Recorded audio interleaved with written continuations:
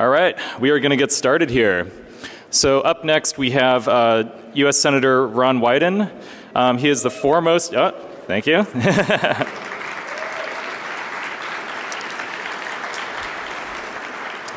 So Senator Wyden is the foremost defender of America's civil liberties in the U.S. Senate and a tireless advocate of smart tech policies. Years before Edward Snowden blew the whistle on the dragnet surveillance of Americans, Wyden warned that the Patriot Act was being used in ways that would leave Americans shocked and angry, and his questioning of NSA Director James Clapper in 2013 served as a turning point in the secret surveillance of Americans' communications. Since then, Wyden has fought to protect Americans' privacy and security against unwanted intrusion from the government, criminals, and foreign hackers alike. He has opposed the government's efforts to undermine strong encryption, proposed legislation to hold companies accountable for protecting their users' data, and authored legislation with Rand Paul to protect Americans' Fourth Amendment rights at the border. Wyden is a senior member of the Senate Select Committee on Intelligence and the top Democrat of the Senate Finance Committee, and he lives in Portland, Oregon. So without further ado, please welcome Senator Wyden.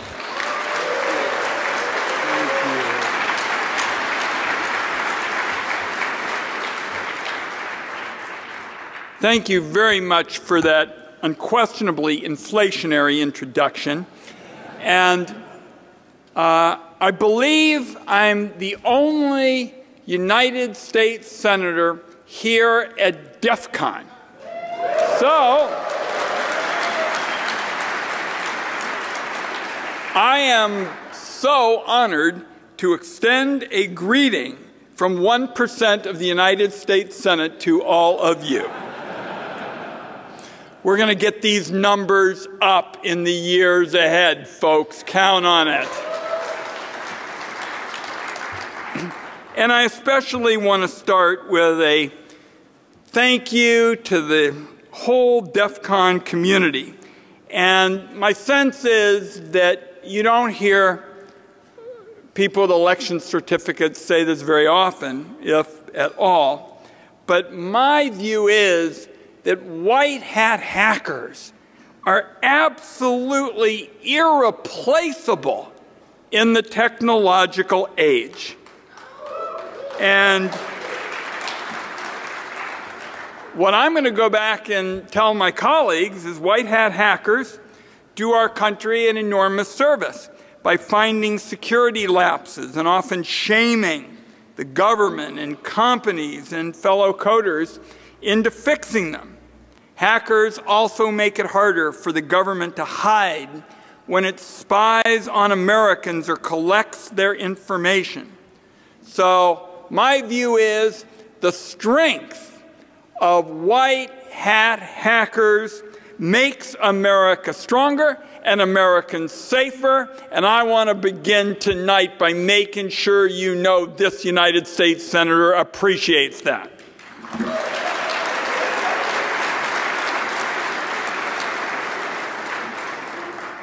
And I do have a history of working with security researchers. I've opposed over the years expansions of the Computer Fraud and Abuse Act, wrote Aaron's Law to try and roll it back, and fought against efforts from the Clinton administration to William Barr today to require back doors for encryption.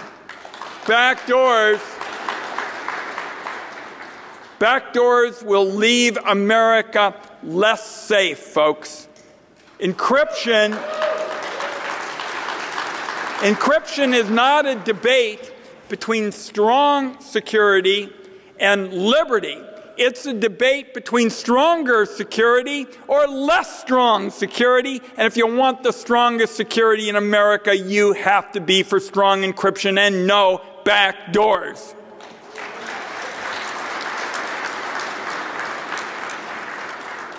So one of the challenges, as you know all so well, is that so often people in politics basically drive a kind of knee-jerk response to something that will be in the news.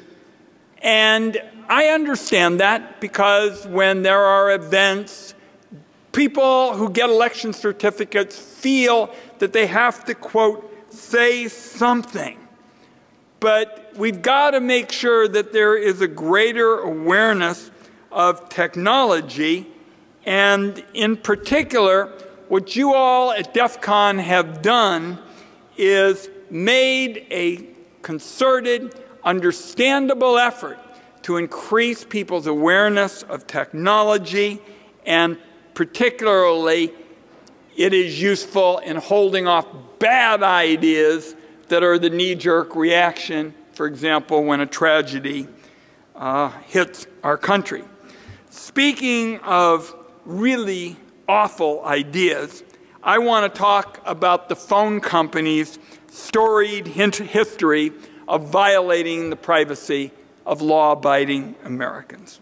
For more than a century, the phone companies have been willing partners of government and corporate surveillance. I've sounded the alarm about phone surveillance in the past, but only in the past few months has the public learned some of the most troubling details about how these telecom giants sell out their customers. And a lot of the worst has flown under the radar. So I am going to describe this kind of contemptuous phone company conduct with respect to your private information. And I'm going to tell you how to finally hold these surveillance state enablers accountable. Now, this is, as I mentioned, my first time at DEFCON.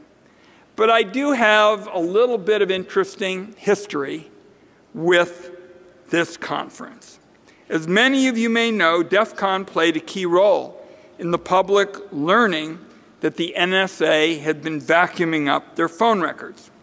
7 years ago, then NSA Director Keith Alexander, remember him? He had a lot of fans here, didn't he?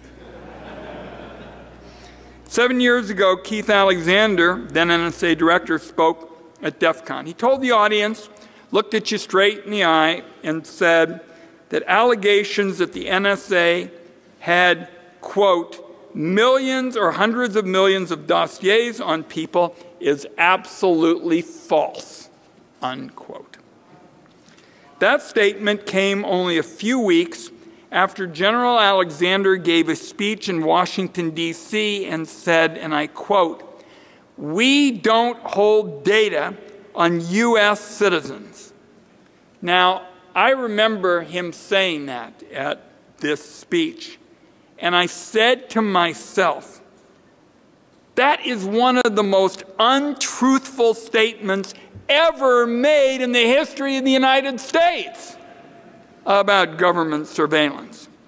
General Alexander was lying, and as a member of the Senate Intelligence Committee, I knew he was lying. For years, along with Senator Feingold and Udall and Durbin, I've been fighting to warn the American people that the government had secretly interpreted Section 215 of the Patriot Act. I warned that when Americans came to understand how the Patriot Act was being used, they would be stunned and they would be angry. Secret interpretations of the law run contrary to everything the Founding Fathers believed in. Secret interpretations of the law corrode democracy, and secret interpretations of the law must be stopped. Now, because this program was classified, my Intelligence Committee colleagues and I couldn't reveal it to the American people. But thanks to Keith Alexander's public claims at DEFCON and all these fabricated statements that he was making, I finally had a hook to ask a public question about NSA mass surveillance. So at the next public intelligence oversight hearing in March 2013, I asked James Clapper, the Director of National Intelligence, if General Alexander was telling the truth. I bet some of you might remember the answer. Director Clapper said that the NSA did, quote, not wittingly collect data on U.S. citizens. That was also a lie. As everybody knows, NSA was out there scooping up millions of innocent Americans' phone records. A few months later, in the summer of 2013, Edward Snowden revealed to the world that the government had, in fact, been vacuuming up vast numbers of Americans' domestic phone records, and you might be interested to know he noted that he had been watching Mr. Clapper's false testimony to the Senate and to the country. Americans were, in fact, stunned and angry. Section 215 will be expiring later this year, and Congress is going to be asked to reauthorize it. It is extraordinarily important that the Patriot Act phone record surveillance, program be one in which checks are put in place so as to protect law-abiding Americans and their checks that are not in place now. Section 215 was not a one-off. Telephone companies had been partnering with the government to spy on Americans for as long as they've ever been around. Even before the phone companies existed, phone companies spied on their customers. Starting in 1919, the U.S. government's first code-breaking agency, known as the American Black Chamber, illegally intercepted international telegrams through the willing participation of telegraph companies like Western Union. In 1929, President Hoover's Secretary of State, Henry Stimson, shut down the program as soon as he learned about it. He said, "Gentlemen, do not read other gentlemen's mail." Now that might be an old-fashioned way to put it, but he sure was a patriot who understood the dangers of indiscriminate domestic spying. But the problems continued. Beginning in 1945, the U.S. Army and later the National Security Agency was given copies of all telegrams, domestic and international, carried by the three major phone companies. The companies only agreed to help after they were personally assured by the Secretary of Defense they wouldn't be prosecuted. They wouldn't be prosecuted and their involvement would be kept secret. That surveillance program was known as Operation Shamrock, and it was around for 30 years until Frank Church shut it down. Later, shortly after 9/11, George W. Bush authorized the NSA to conduct a dragnet surveillance program, sweeping up both metadata and content of emails and phone calls. This was a massive illegal spying program, and it could take place only because major telecommunications carriers gave the NSA direct access to their networks. Once this program became public, the phone companies got sued by the ACLU, by the Electronic Frontier Foundation. They got sued by everybody in sight. In response, Verizon argued in court that it had a First Amendment right to share its customers' private data with the NSA. When that didn't work, the phone companies got Congress to give them a get-out-of-jail-free card. 31 senators said, "No, sweetheart, immunity deal for the phone companies," and I'm proud of one of those senators being me, because it was outrageous that the phone companies got that deal. Now, dragnet surveillance, you basically can't do it without the private sector being willing, which, by the way, Dick Cheney, who I don't quote all the time, admitted in a 2008 speech. So that brings me to another spying program that needs some attention. And this is the Drug Enforcement Administration's phone spying program. Earlier this year, the Justice Department Inspector General revealed that the Drug Enforcement Administration had operated an illegal bulk spying program for more than 20 years. Now, I've sat on the Senate Intelligence Committee for about as long as anyone in the Senate. And in my view, this was one of the most illegal dragnet surveillance programs in the history of the country. Take a guess who signed off on the program. Anybody want to throw out a name? The person who signed off on the program was none other than the current Attorney General, Bill Barr.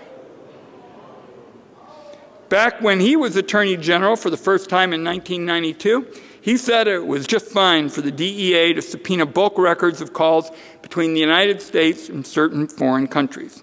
While the total number of countries the program targeted has been hidden from the American people, the Inspector General said publicly this year that the surveillance program, and I quote, involved the collection of phone call records for billions of phone calls from the United States to many different countries.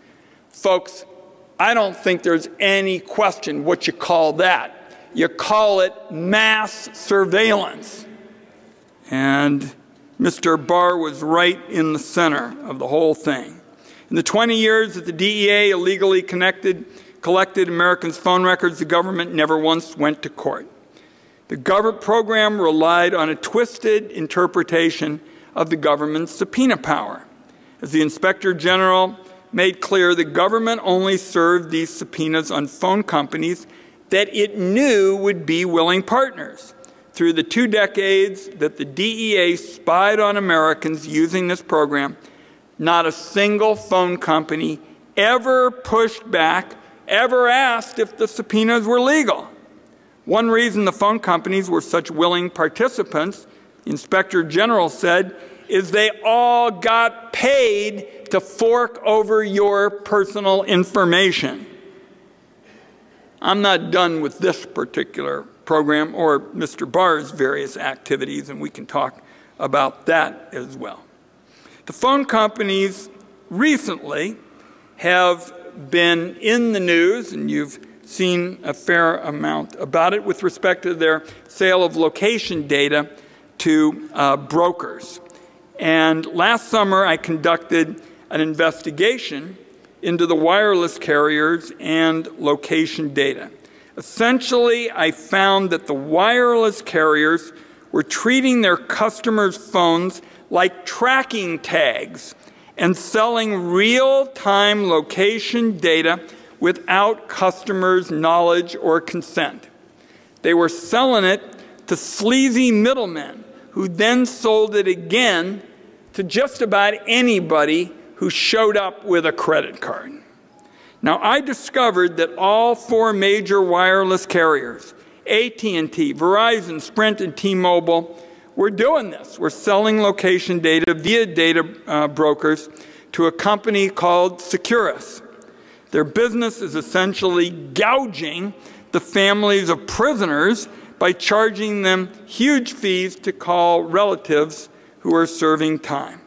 I discovered this company had built a web portal to let prison guards track any phone in the country without a court order. Once I exposed this program, the phone companies immediately said, we're shutting down Securus's access and pledged to clean up their sale of location data. But as we kept digging, it turned out this was much bigger than just this one company gouging the families of prisoners. In the months that followed, Mr. Joseph Cox at Motherboard revealed, and he deserves much credit for this, how the carriers and their shady data broker partners were selling location data to bounty hunters, used car salesmen, and get this, even stalkers.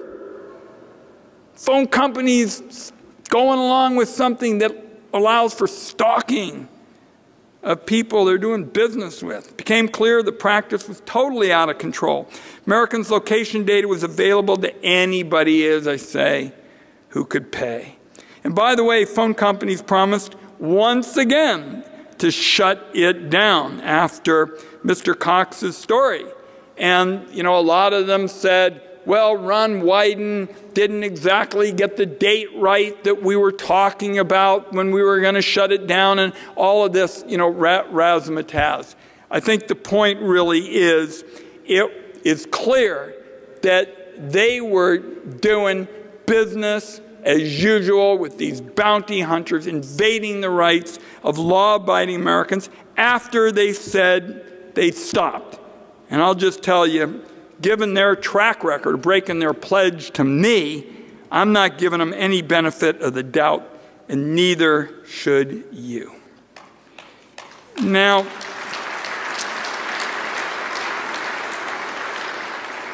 I want to just go a little bit further on why the wireless carriers are so unbelievably bad on privacy.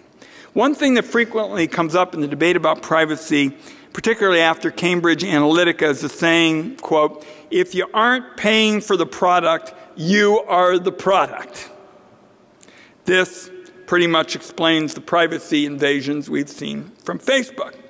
But the phone companies aren't offering a free product. Americans pay a lot for our cell phone plans, and they still get their privacy violated. Here's my sense of what is happening. The wireless carriers depend on government licensed spectrum to operate. So that gives the government, just by virtue of that, a lot of power over the companies. The Federal Communications Commission has historically been at the beck and call of law enforcement and intelligence interests, and has used its authority to approve or deny licenses as a means to ensure that other government agencies get what they want. For example, in the early 2000s, when a few companies started to offer satellite phone service, the FCC sat on the license application from the satellite phone company at the FBI's request. It didn't okay the license until the company agreed to put its downlink station in the United States instead of Canada, so that the government could force the company to wiretap calls. Force the government to wiretap calls. Americans need a regulator to manage the public spectrum, but the FCC wields its power not in the public interest, but in the government's interest. It's no surprise the phone companies choose to get paid by the government when they can get it, instead of fighting with the government. While tech companies like Apple, Cloudflare, and Yahoo have fought the government over problematic surveillance requests, the government doesn't have nearly as much power over them as it does over the phone companies. That explains the phone companies' willingness to put the government's needs over their customers. But what about the sale of location data to data brokers? There is a big problem here, and it's really two words: Ajit Pai. He's the Federal Communications Chairman, and he doesn't believe the agency ought to be in the business of regulating the wireless carriers or privacy and cybersecurity. Whether it involves the sale of location data, shady middlemen, or the carrier's shoddy track record in securing networks from hackers and foreign spies, exploiting flaws in SS7, Chairman Pai has made it clear he is just going to sit it out on the sidelines. When you have the industry's primary regulator basically saying he just doesn't have any interest in accountability when it comes to these industry violations, what you have is a situation where the carriers say, hey, look, let's just rake in a little bit of extra money by going even further. Let's go further. And in this case, sell their customers' location data to even more people. So, the status quo isn't working so well. The Federal Communications Commission is an ineffective regulator run by an ex-Verizon lawyer who basically doesn't believe in what the job is all about, which is accountability and oversight and, if appropriate, regulation. The Department of Justice is run by Bill Barr, as I mentioned, an ex-Verizon lawyer who personally authorized a massive illegal surveillance program and is an enthusiastic advocate for unchecked presidential power. If any of you are having trouble sleeping, I gave a long speech about Mr. Barr, specifically on the floor of the Senate, and talking about his entire privacy record, basically which also is supplemented by the proposition that he believes the president is just above the law, that there are no laws that really are relevant to the president. This issue fundamentally is about a lot more than just privacy. The total absence of any effective privacy regulation, combined with the carrier's repeated willing participation in illegal surveillance programs, is basically serving as the building blocks for Donald Trump and future administrations to expand the surveillance state and use it against their political enemies. Sadly, I have to tell you that sometimes you look at this and you say, really doesn't even matter which party is in control. Government agencies will fight any effort to limit their power, and most politicians just aren't willing to spend the political capital and the time and the energy to take them on. But I want you to know that as long as I have the honor to represent Oregon in the United States Senate, I gather we've got some Oregonians in the House? Oh. I don't want to make some of you feel bad, but all the Oregonians in the House get to participate in the most logical, sane system of voting in the United States. We vote by mail, and one day everybody in America is going to vote by mail because I'm going to make sure it happens. It's time.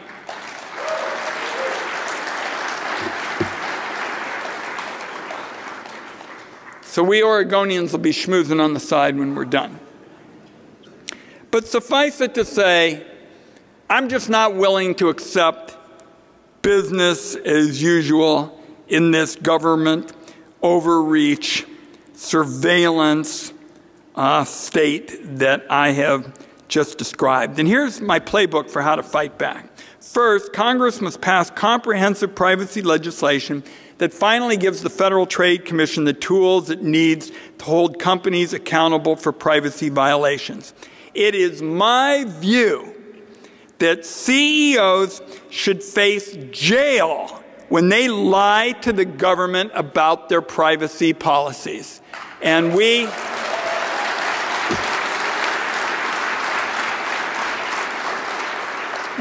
have had one instance, after another of these kinds of enormously damaging cases where whether it's Facebook customers or somebody else get hurt by these privacy violations. And my privacy bill would give Americans an effective, easy way to stop companies from sharing their private information with data brokers and all of these other bottom feeders, these shady middlemen. Second, phone companies and really all companies that hold private customer data must reduce the length of time that they keep that data on hand. I proposed that yesterday. And the reason I did is after the big hacks of OPM, Equifax, and Capital One, it's clear that the only surefire way to stop data from being stolen is to not have it laying around for ages and ages in the first place.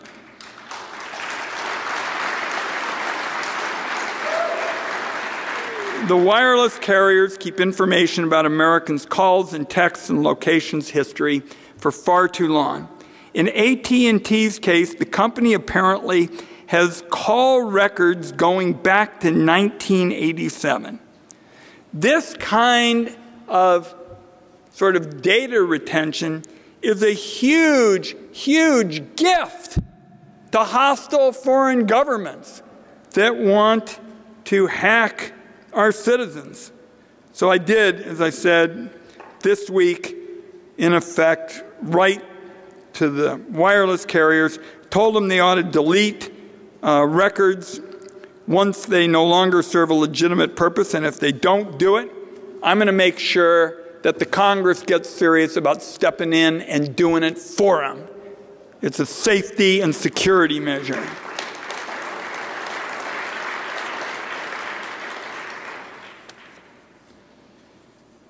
And third, the Supreme Court last year held that the government needs a warrant to collect location data. But there are still unresolved questions, including whether or not the court's decision in the Carpenter case even applies to the intelligence community.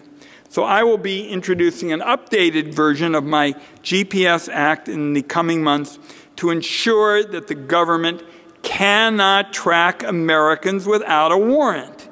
In each of these efforts, I certainly have appreciated many of you and DEFCON giving us technical help.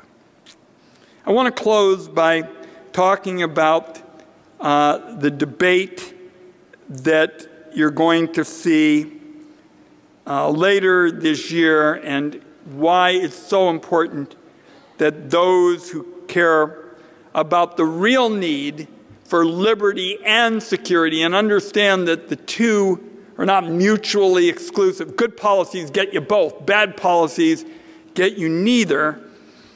Is that Section 215 of the Patriot Act expires in December of this year, December of 2019. Now, as sure as the night follows the day, in the United States Senate, the Senate will wait until the very last minute when you all have your Christmas trees up and the wrapping paper is flying every which way and Americans are debating who will cook the Christmas turkey. Because that's always what happens. It comes up at the end of the year and the Office of National Intelligence says, oh my God, if we don't just extend this bill, Western civilization is going to end. The following bad guys will be striking us. They will practically be arriving under our holiday trees to take your children and all kinds of other things. And I exaggerate, but barely. Barely, because that's what they do. And as sure as the night follows the day, so you will see me as we get into Halloween and the like, constantly come back to, hey folks, we need to have the debate about Section 215 of the Patriot Act. We got to have it before Christmas Eve. The American people should know that we can come up with policies that protect both their liberty and their security. And I really would hope that some of you in DEFCON and all the good work that you're doing will help us as usual in it. So as I said, last minute, there's always some kind of claim. In fact, one year I was actually able to get the Office of National Intelligence to make what was an admission against interest, where they basically said, when everybody said it's all going to expire, they really said, no, it's not going to expire. There's authority to have it for, a longer period. I don't know what happened to that lawyer who wrote that, but suffice it to say, this is an incredibly important law with respect to surveillance, Section 215 of the Patriot Act. Most of the debate will focus on the call detail record program, the program in which the government collects metadata about people and who they call. And I am going to push very hard to see if we can put a stake in this program and close it once and for all. It has not been used to stop a single terrorist attack. And it's even less useful now when the bad guys have so many other ways to communicate. The reason I want to finish it off now is that if you leave spying authority on the books, nobody knows which administration is going to do it, but I don't want to say trust us to any administration to have the power to abuse it.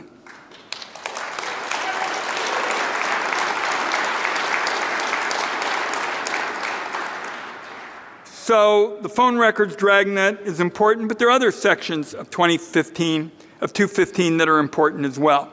In 2014, the FBI and Director of National Intelligence confirmed in unclassified letters to me that the intelligence community used Section 215 to obtain historical records of Americans' location data.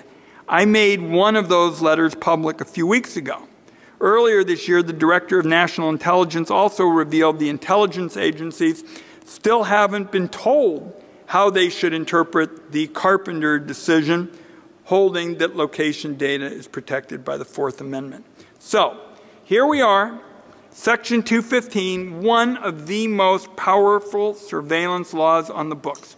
a law that has been abused by the government before, and the person who is now in charge of the Department of Justice, Bill Barr. Mr. Barr has shown an eager willingness to perform legal gymnastics to let the government spy on Americans. So before Congress reauthorizes Section 215, I think it's critically important that the public be told whether or not the government believes it still may use this law to track Americans' phones without a warrant. If you want to break the classic cycle of Congress rubber stamping, Congress needs to hear from the American people that this is something they care about. And I'll just close by way of saying there is no question in my mind that white hat hackers, the DEFCON community, really gets it. The number of stickers and EFF t-shirts and hoodies and everything I've seen walking around today is a clear signal that everybody here on a Friday night in Las Vegas, for Pete's sake, there are a lot of fun things to do in Las Vegas on Friday night. And this is a community that understands the importance of privacy and oversight of the intelligence community and the need for strong backdoor-free encryption. And the fact that you're all here on a Friday night is an indication to me that we can work together to make sure the rest of the country understands how important this stuff is. And in a lot of ways, whistleblowers and white hat hackers in particular, in my view, are our last line of defense against government and corporate surveillance. Americans should never have to trust in just goodwill of government or phone companies or social media. We need black letter laws that keep our private information safe. And I want you to know that Congress only acts when the American people speak out. I know that this is a community that cares. Please, let's join together and make sure that we mobilize from sea to shining sea concerned citizens that share our views, share our values, share our priorities about pushing back against unfair surveillance. And thank you for having me. I would like to say that I think by order of the federal government, I should give you the rest of the night off.